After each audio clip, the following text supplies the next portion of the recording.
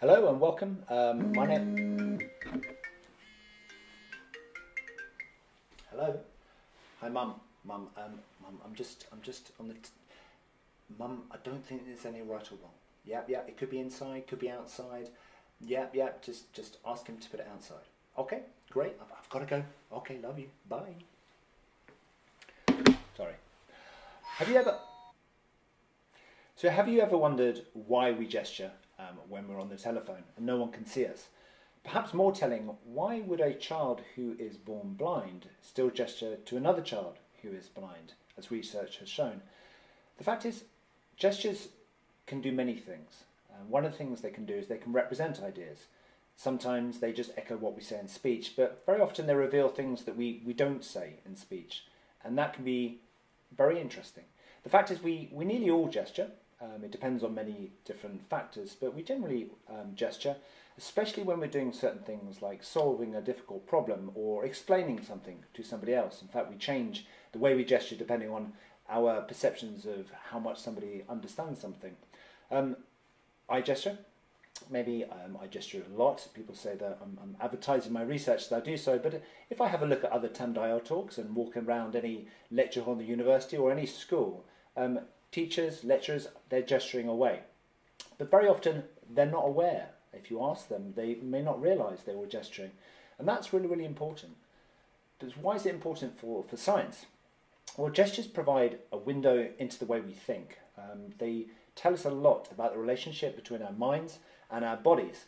And they tell us a lot about the way we conceptualise ideas. Not just simple ideas like how we count or basic ideas like gravity, but really complex ideas. Maybe through metaphors, our gestures can tell us about how we conceptualise things like time or justice or data. And very interestingly, these gestures very often tell us about how our experiences shape the way we think. Now this is me. I am Dr. Andrew Manches. I've been at the University of Edinburgh now for about 7 or 8 years. I more typically look like this now. My background is learning sciences. Learning sciences is not as common in the UK as it is in places like the US. It's interdisciplinary. It brings together psychology, cognitive science in particular, and education, but also domains like computer science and engineering and design. At the core of learning sciences is trying to understand the way we learn and how we can design things to improve the way we learn. Now, my particular focus is the way that young children learn and the way we can design ways to support them, particularly in areas like STEM. So I thought I would start with a quick clip to clarify what I mean by gesture. This is from work by Neil Brooks and others looking at gesture in the US. In the clip, the child is given a number problem to solve, and as you can see, they start using a calculator, and that highlights the way we use the environment to help think. But then they continue solving the problem without the calculator, and they start gesturing. And the question I have is, what are they doing with their gestures?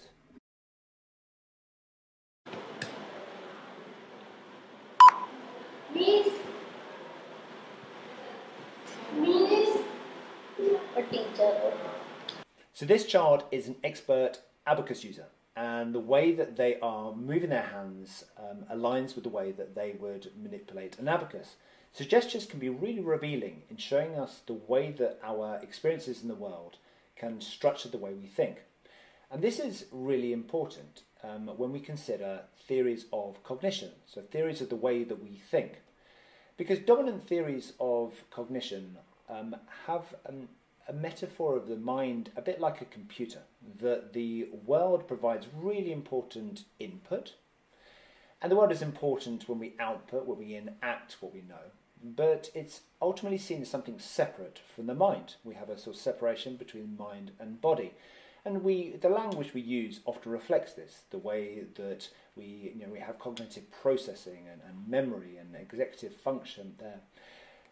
In the last 20 years, there's been growing arguments that that cognition should not be separated from perception and action in the world, that our experiences in the world structure the way that we think.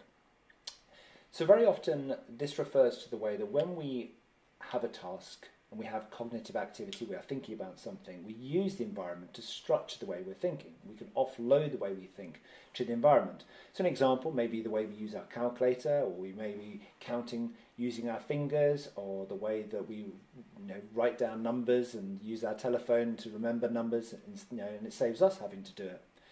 But then what happens when we don't have these things, when we're just thinking in the absence of materials or environment to help us? Well, this is where evidence is showing us that even in the absence of this relevant information, we still structure our thinking around the experiences we have had in the world. And this is where gesture is really, really important, because that's a source of evidence of how these body-based experiences structure the way we think. We can use this to examine the way that people think about different ideas. And importantly for my research, we can use this to look at the way that young children's experiences in the world shapes the way that they think.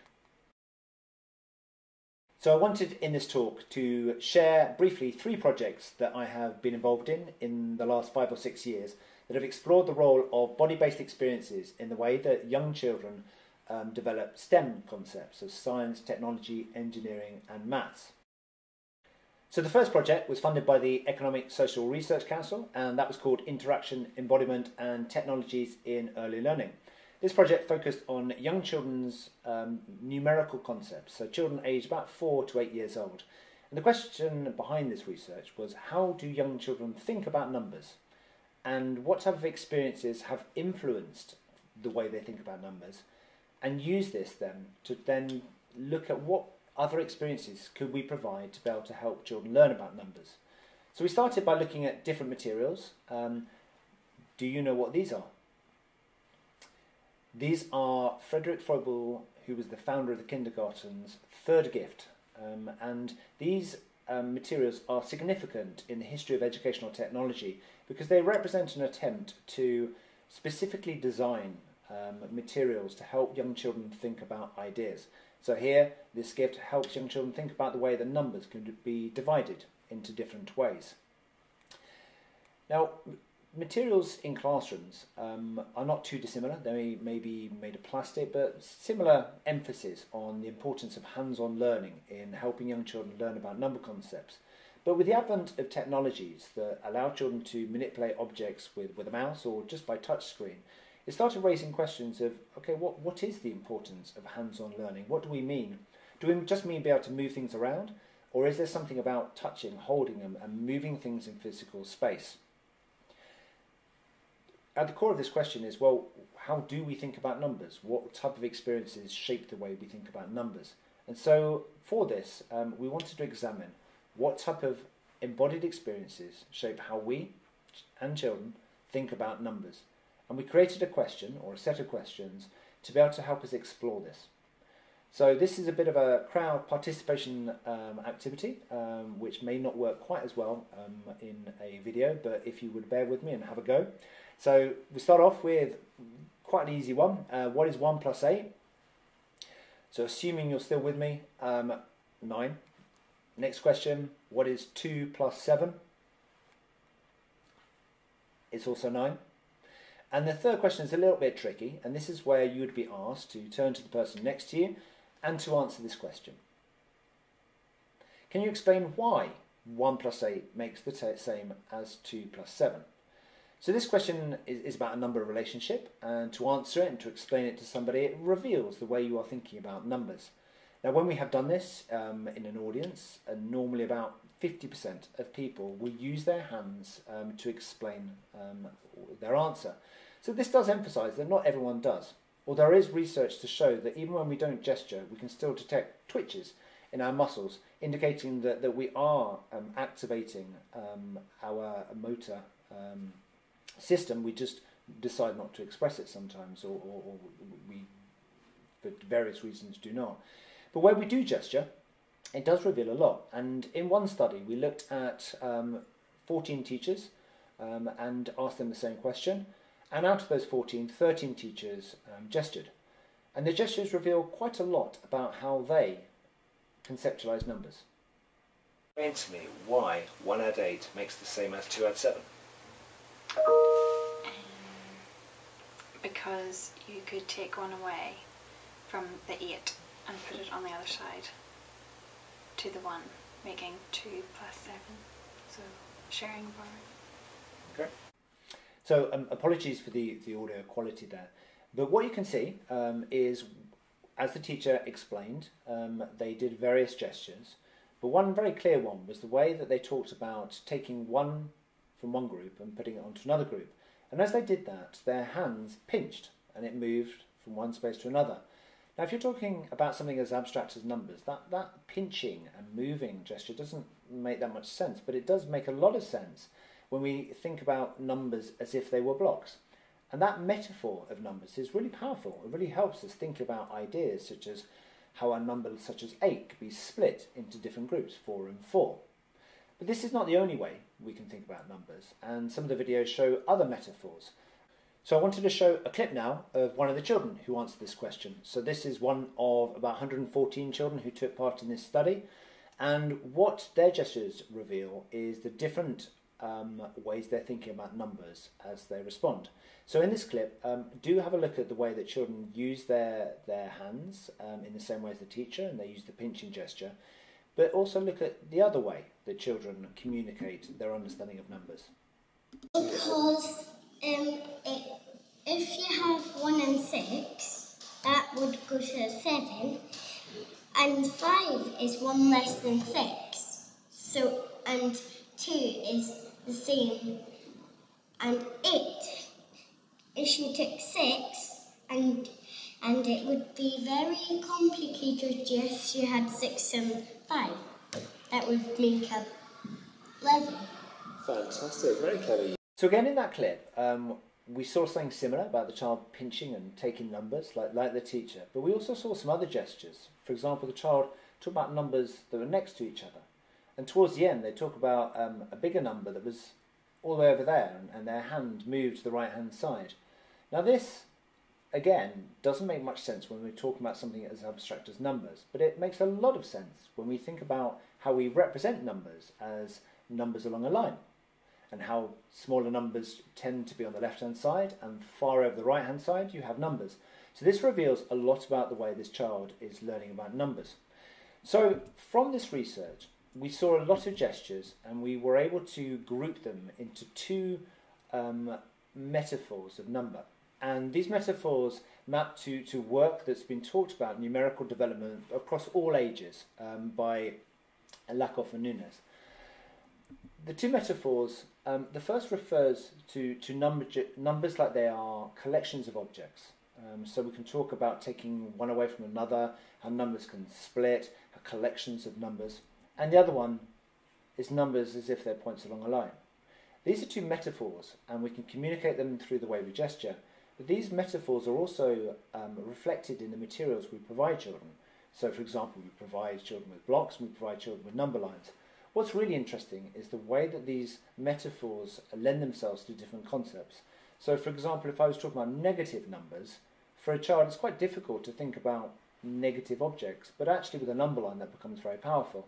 If you're talking about fractions, you can do that with a number line. You can talk about fractions through a number line, but actually it sometimes makes a lot of sense to see the way that fractions, objects be partitioned into different ways. So one of the outcomes of this research was there are these 2 overriding metaphors to think about numbers. And sometimes in education, what happens is children transition from using blocks, which are seen as sort of the early grades, towards a number line, which seems slightly more advanced, when really it's both of these resources that can help structure the way that children think flexibly about different number concepts as they develop. And we can see that the adults tended more to think about numbers like they were objects, even though, as this picture shows, some did talk about numbers like they were on a number line. This then has implications for the design. So we talked about blocks and number lines and those materials that exist, but it's now possible with technology to design ways for materials to respond to your actions. So I'm going to show a couple of examples.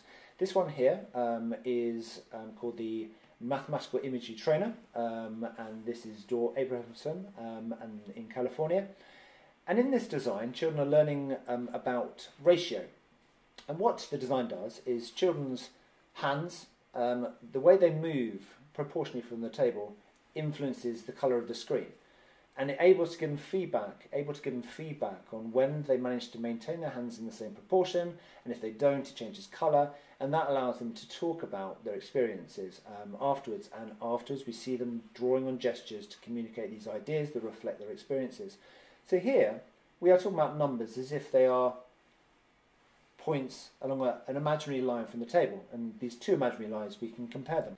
So there are other designs that use the number line as a metaphor to help children learn about numbers.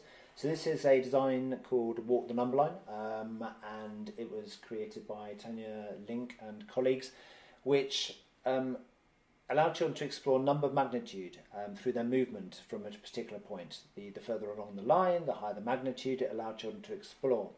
And there are many other technologies that use this number line concept. We were interested in looking at technologies that use physical objects as a metaphor to help children explore numbers. So this is a design that we mocked up for a study, and then we created a game that was shared with children at the Science Festival a few years ago. And in this, children manipulated numbers by grabbing groups of objects and moving them from one side to another as they had to balance a beam as part of the game. And this was really it was really interesting the way that it did affect the way that children interacted with numbers and the way that they talked to us about the numbers afterwards, the gestures they created afterwards when talking about the number concepts they were dealing with. But it still lacked a bit of that physicality, the hands-on, the touch and the movement, the ability to use both hands to put objects in different places. So we had a sort of design challenge of, is it possible to digitally augment physical objects in a way that drew children's attention to particular number patterns? So the design concept was called Numbuko, and what Numbuko consisted of is sets of physical blocks that join magnetically. Interestingly, they didn't repel, they just joined, and I can tell you how another time. And as they joined, they changed colour. Particular colours, particular numbers attached. 1 white, 2 red, 3 green. And it allowed children to explore number patterns by joining and separating physical blocks. I'm going to show a clip now of a prototype of these blocks.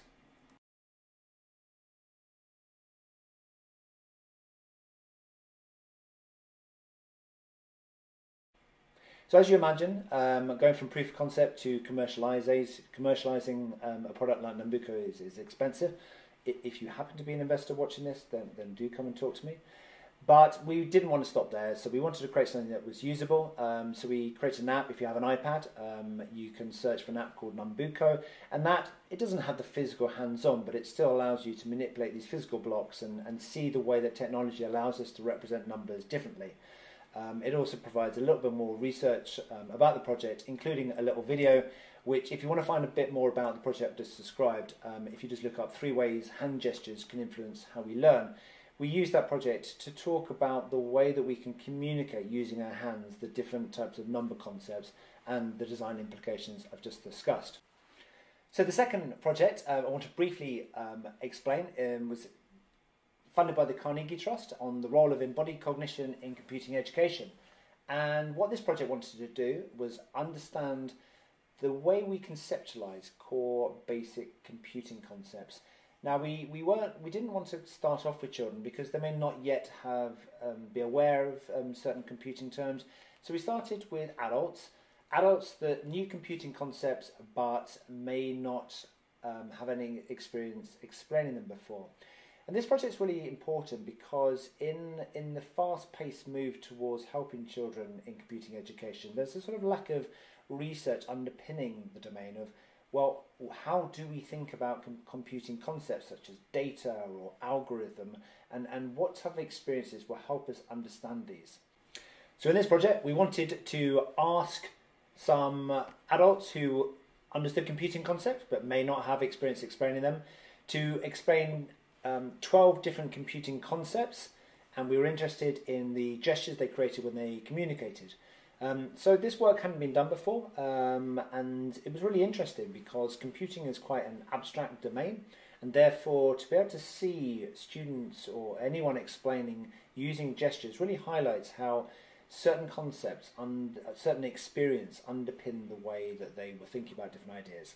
In the interviews, students were just asked to explain the concept. They were asked to stand up. Well, it took place standing up. Afterwards, when we asked if they thought that was why we did that, only one sort of indicated we might be looking at the way they were using the whole body to communicate. Here is a clip of one student of the 16 that we interviewed explaining the concept of algorithm. Algorithms are used in computer science and maths. So it's when you follow certain steps to get a desired answer. So as we saw in that clip, students use quite a lot of gestures to communicate these concepts. And what we were able to do is to analyse these gestures to see what type of experiences were underpinning the way they were explaining. Many of these experiences were ones that you would imagine they were doing if they were computing. So, for example, they might talk about lines of code that related to code on a screen.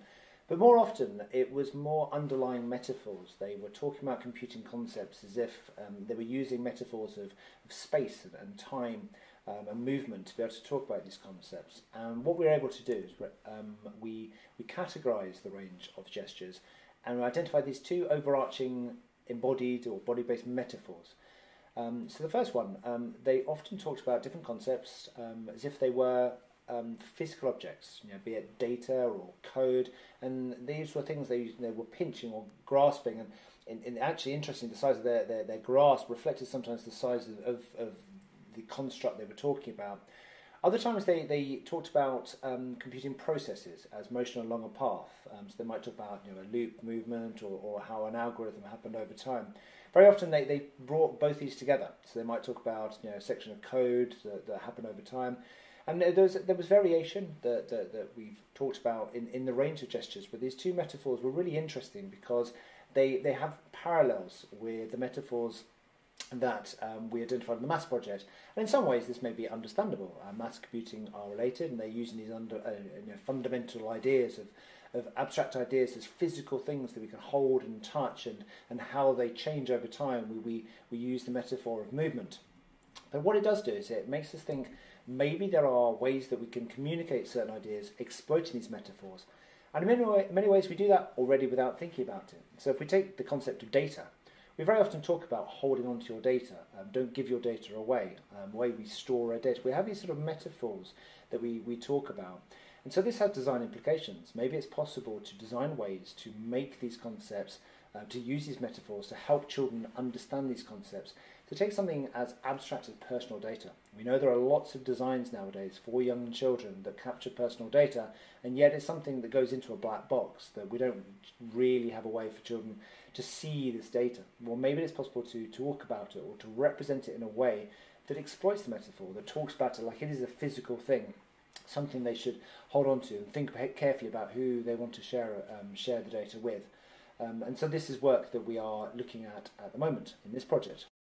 So in this final project, we focus on science. This is a collaborative project funded by the National Science Foundation in the US and the Wellcome Trust and Economic Social Research Council in the UK.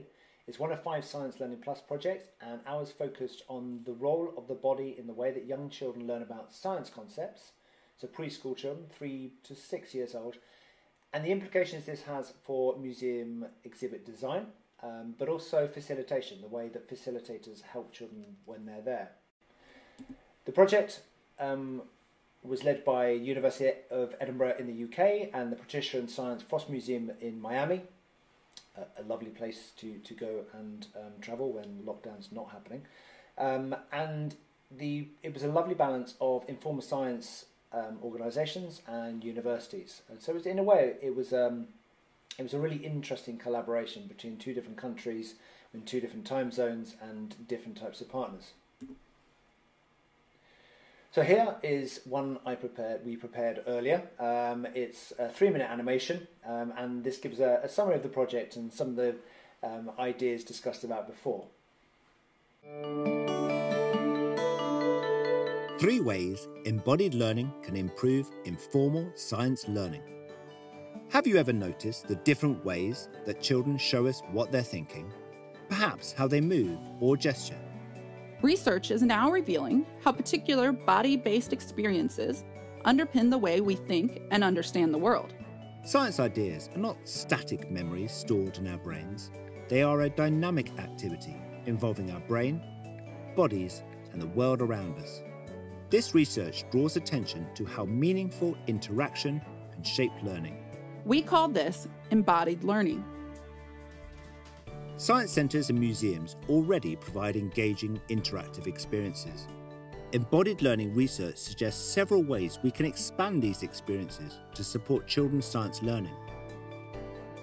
Encourage children to communicate through gesture and movement. Embodied learning research encourages us to consider the diverse ways that children communicate what they understand. Their actions may indicate they are making a prediction. Maybe their hands illustrate ideas they are struggling to put into words. Sometimes it may help children if you encourage them to show you what they understand. Encourage adults to scaffold science ideas through gesture. Adults naturally communicate science ideas through their hands. This can help children understand, connect with a topic, and even create their own meaningful gestures. Think, how would you use your hands to communicate ideas such as gravity, water flow, virus, or balance? It may help children, therefore, for adults to be more purposeful in using gestures that are closely linked to the content being investigated. For this, facilitators could be trained in the concept of embodied learning and representational gestures specifically. Design experiences to encourage meaningful movements.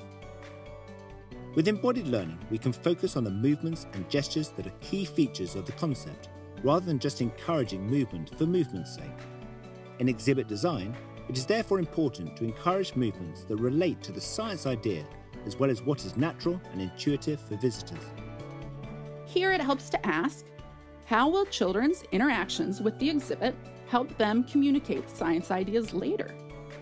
New technologies, by responding to children's actions, offer exciting new possibilities for encouraging embodied learning.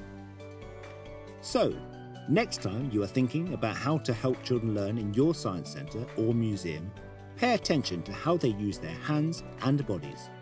Help them move to learn.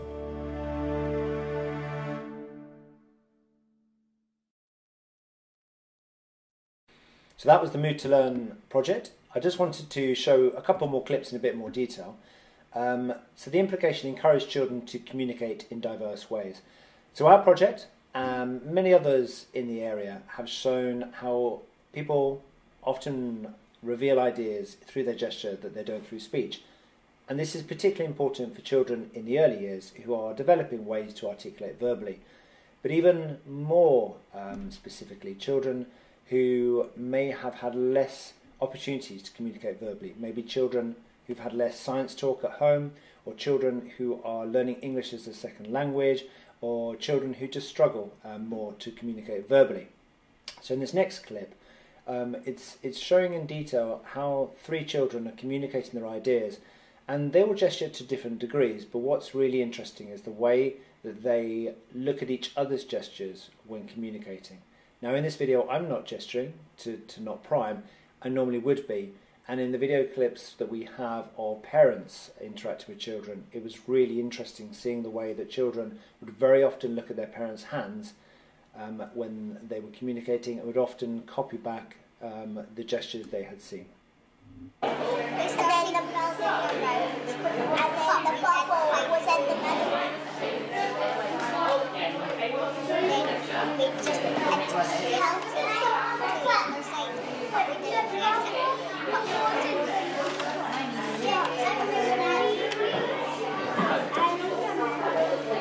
We just kind of put the word top, and then it comes down across, but then this one.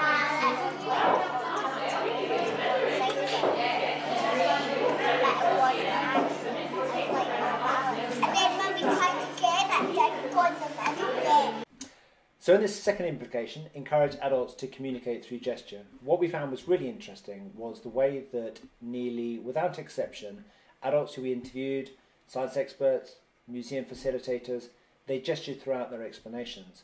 But often when we asked them afterwards, they weren't that aware that they had been gesturing, which opens up a really interesting potential that if we become a bit more aware of the way we use our hands, then we are able to communicate a bit more clearly.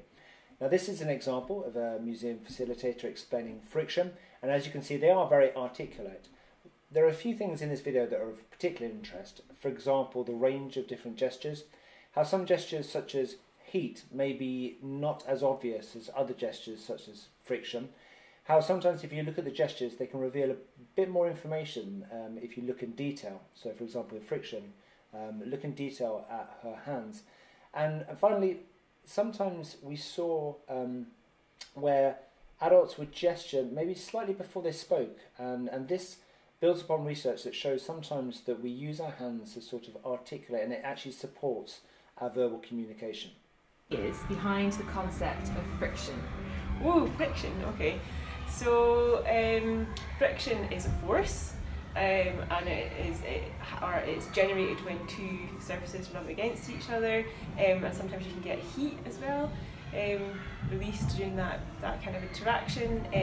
More friction is generated when the properties of the surface result in different amounts of friction. So if it's kind of a rough surface, then you might get more friction generated, or if it's a smooth surface, you wouldn't get as much friction generated. Friction's helpful because if not, you'd fall over every time you'd...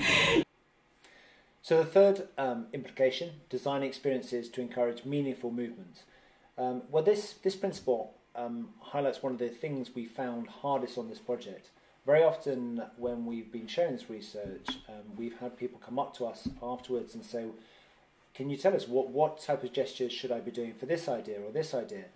And this is where it's really difficult, because what makes a good gesture involves many factors, including how meaningful it is to yourself and the person you're communicating with, but also how well it represents an idea. And there is no simple formula of this is how you represent an idea. And also, for many ideas there are different levels of understanding. So for example, if you're talking about gravity, it could be about things falling down, or it could also be about things attracting one another. So what we're trying to do at the moment is to come up with a heuristic for things to think about. But what is really important is to think about what type of experiences represent this idea or capture this idea, and how gesture in a way is an abstraction. It captures certain parts of that experience in a way that it activates in the person who's listening those experiences, those shared experiences. And this is what makes it very, very powerful in the Science Centre, that when children have these very, very embodied experiences where they are touching, playing and moving, gesture provides a way for them to articulate these experiences, and for parents and facilitators to communicate with them and help them draw upon these experiences. So we have a couple of examples here in the video where we've been designing a balance beam exhibit that takes these actions of balance and it links them digitally to a screen to really encourage them to think about the way things are moving up and down. And then we've been looking at the implications for a commercial toy that links to that exhibit there. We actually have our exhibit piece in the basement of Glasgow Science Centre, and after lockdown we're really looking forward to evaluating that. So that's the Move to Learn project. We've been fortunate enough in the last few months to start an extension that takes Move to Learn to work with teachers to create resources for the classroom. So in this project we are creating 4 outputs together. 2 of those are around a training resource, one is an animation, and a 4th resource output is a game. So the game is called STEM Charades, or STEAM Charades, and very simply, as we have been communicating the project, we play charades and we encourage people to see how quickly they can get others to guess different science terms using their hands. It's amazing how competitive adults can be in this situation, but it also reminds me of when I was a primary school teacher of playing charades in the classroom. So for the output we are identifying with teachers a range of about 30 to 40 science terms for children in the early years, creating together a good image for that, and then a series of activities of which will really encourage children to think about different ways they can use their hands to communicate, or different ways the teacher can communicate those ideas there. So we've been doing that, and we aim to have, so here's a sort of prototype, that, you know, what it will look like, and we aim to have this finished in the next few months. But we actually knew about this project last year, and during last summer we started thinking about, well, how does this project contribute to what's going on in the world, the COVID-19 pandemic. And this is when we started thinking, well, core to Move to Learn is the idea that we can help communicate in different ways to help help children understand complex ideas. So ideas ranging from data and climate change to pandemics. And so this is where we decided we would create a pack of cards that had key vocabulary associated with the pandemic, and it was a resource that teachers could use when they came back to classrooms to be able to help children talk about different ideas, their own experiences, and also their understanding of words such as virus or symptomatic or even things like zoonotic. We got funding to be able to send 300 packs out to schools, and you know, the resource has been downloaded multiple times. The URL you see here, if you click on that, then you are able to download the resource for free. But also, if you work with schools or with groups of children, then let us know, and we will do our best to send you out for free a physical pack. I'm going to show now a little clip of what the cards consist of.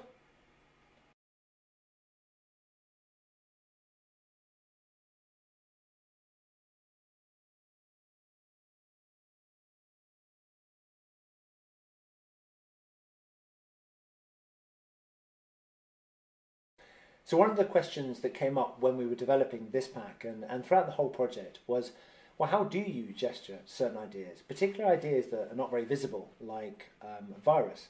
And so here I've been very inspired by the work of colleagues in the School of Education, such as Audrey Cameron, that have been developing a sign language dictionary for science concepts. And so by looking at these, it gives me an idea of the range of signs for different concepts and the extent to which they are representational. And here is a sign for coronavirus.